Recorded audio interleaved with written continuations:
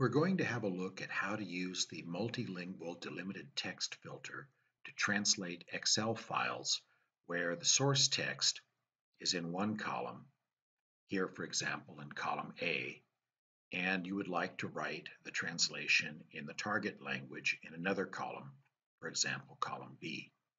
The example I prepared shows different ways that text like this might possibly be arranged.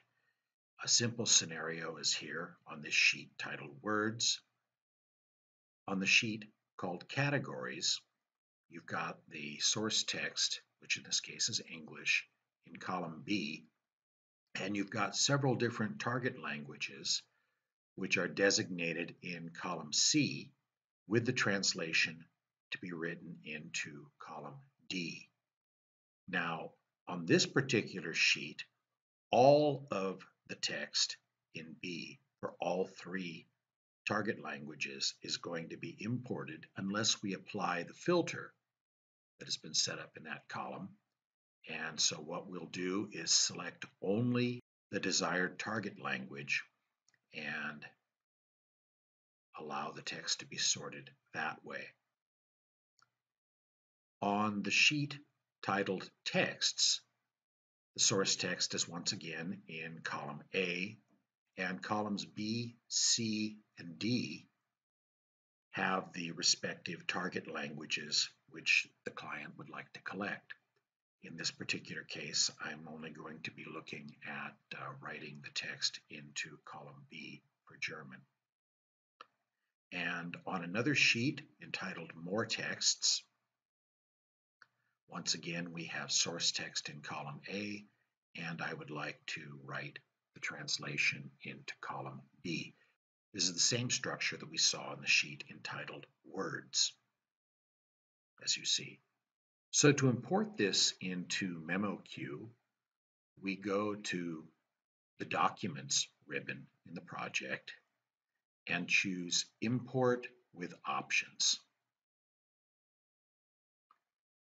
Select the file. We have a problem here. The Excel file is still open and can't be imported until we close it. So we go back over to Excel, close the file, and the import then proceeds. Now by default, Excel files will use the filter for Microsoft Excel, but what we want to do is select a different filter. So we're going to select the Multilingual Delimited Text filter. Very easy. However, what you're seeing here is using memoQ version 8.7. In version 9 of memoQ, this interface changed. So I'm going to go back now and redo all of this in memoQ 9 so you'll see some of the differences. Because after we've selected the filter that we want to use, we need to change the filter configuration, which I would do in the older versions of memoQ by clicking on Change Filter and Configuration down at the bottom of the Import dialog. But it's a little bit different in memoQ 9. So let's go there and have a look. Here we are in memoQ 9, and now I'm going to go once again to the Documents ribbon, select Import with Options, and once again select the file that I want to translate.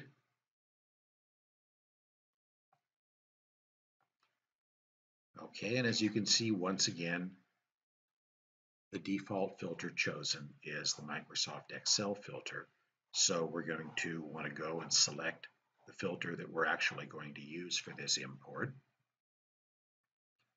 The regular Microsoft Excel filter will import all of the content on the sheet. That's not what we want.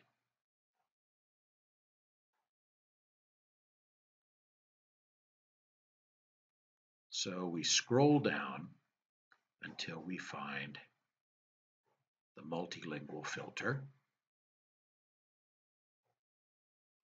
Here we go. the multilingual delimited text filter. Now in memoQ 9, the filter menus have been reorganized so that the filter type is now displayed in bold, and any particular configurations that you may have saved for that filter are then listed underneath. There's the default filter configuration, which ships with memoQ, and I've created and saved one particular custom filter and named it David Multilingual Excel. I was doing that for a friend named David.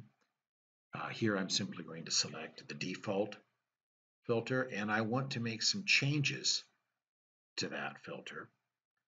But notice that the command for changing the filter and configuration down at the bottom of the dialog is grayed out. In memoQ 9, you have to mark the checkbox in order to have access to this change filter and configuration function. So we'll click that. And here once again, you can select the filter that you want. In fact, this is the old filter list. So if you don't like the new filter list with the bold text and the individual filter configurations underneath, you can simply check mark the particular line items of interest and then choose the change command. But we're going to go ahead and leave it with the multilingual delimited text filter. And to configure the import, we're going to go over to the Columns tab. We set the source language. In this case, it is English, so we can leave it that way. And there's an option here for first row contains column names. Now, in the example I've prepared, we've got 4 different sheets. Let's have a look at them once again. On the Word sheet, the first row contains text to translate. On the Categories sheet, it does in fact contain labels. On the Text sheet, the same thing, the first row contains labels. And on the 4th sheet, there are no labels, just text to translate. So what are we going to do about that? Now for the first sheet, the first row does not contain any column names or labels, so we can leave that checkbox up here unmarked. And we'll select column A and indicate that it contains the source text. And then we'll select column B and mark that as being the column for the translation. The translation will be in German, and the translation will be for column A. So far, so good. Now let's go ahead and have a look at sheet number 2. Once again, the source language will be English. And here the first row contains column names. And on sheet number 2, the source text is in column B. And the translation will be written into column D. So we'll mark column D for the translation. It is once again in German, and that will be the translation for column B. Now let's go back and have a look at the configuration for sheet 1 again. Notice that now the first row contains column names option is marked.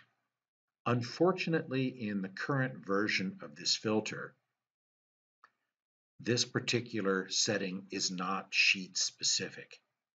And because we have a mixture of sheets where the first row contains column names or labels and other sheets where that's not the case, I'm going to leave this unmarked, and for those column names, when they occur in the text that we're supposed to translate, we can simply lock those cells after copying the source to the target so that they will remain unchanged.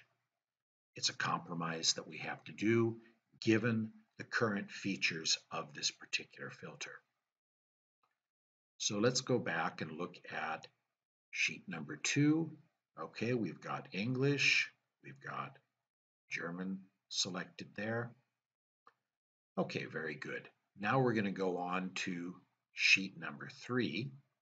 Now in sheet number 3, which is the sheet called Texts, we've got the source text in column A. We're going to write the German translation in column B. So let's configure the dialog that way. Column A contains the source text.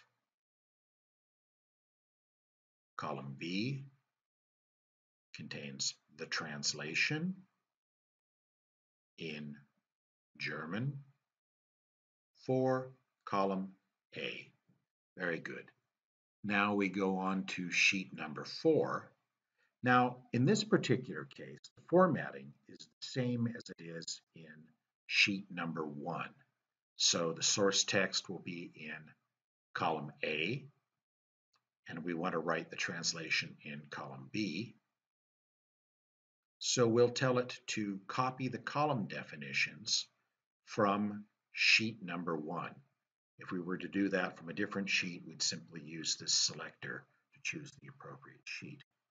We'll click OK and then watch how it changes the configurations of the columns set for sheet 4.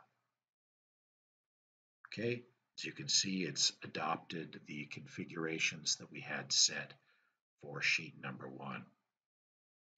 All right, that's all we need to do. So we'll click OK. Now it's got that particular custom configuration, and we'll check the other options here. They're all okay. We'll click OK and start the import. Oh, it says that there's a warning. Let's go have a look at the little lightning bolt icon and see what the warning is. It's telling us that we are not using the default filter for an Excel workbook. Well, that's okay. That's on purpose. That's what we need to do for this type of a translation involving an Excel file. So we're going to ignore that warning and click OK to start the import.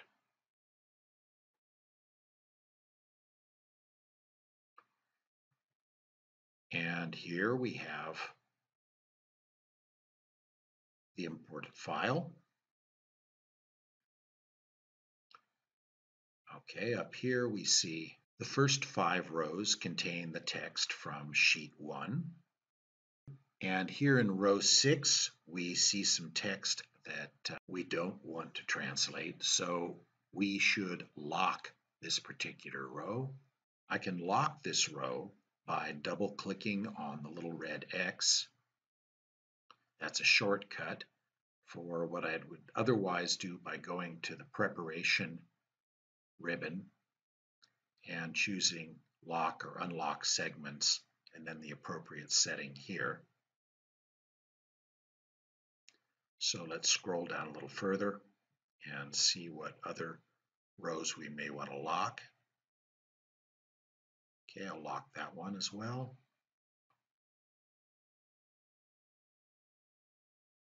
Okay, just those 2. And as you can see over on the source text side, there is all of the translatable text imported from the 4 sheets of interest. Okay, so now the translation is completed. Let's go ahead and export it and see what we've got.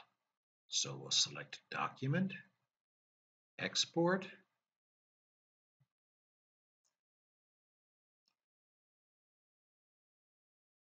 and here we see on the first sheet, the German is written in column B as we wanted.